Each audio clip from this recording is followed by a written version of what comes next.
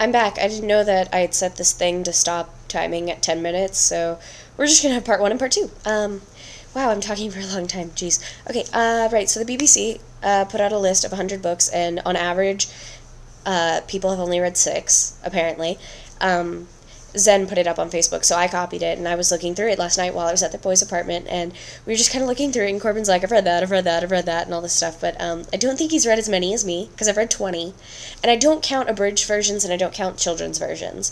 Otherwise, I would have had, like, 25 or 30, but,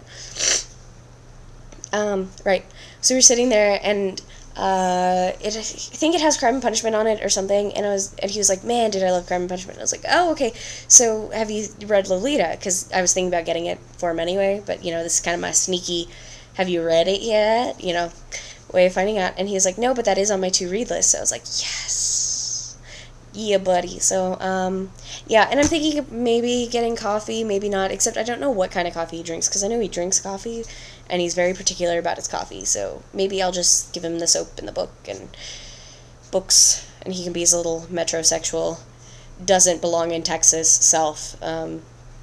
Like, for reals, this kid should be in New York with you, Shannon. But, yeah, so I'm really excited for Secret Santa-ness. I'm really excited for Thanksgiving, which is tomorrow, and tonight when I go home, I'm making a pumpkin cheesecake, a la Paula Deen, so mucho excitement, I think yes, because I love Paula Deen, and I love her recipes, so this should be really awesome. Yeah, so I will see Meredith and Fatty and Anne on Friday, and Shannon, I will see you on Skype at some point this weekend. I'll call you, for sure, because I want to see your beautiful face.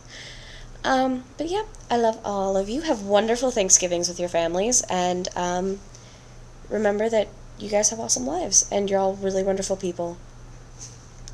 Okay, I love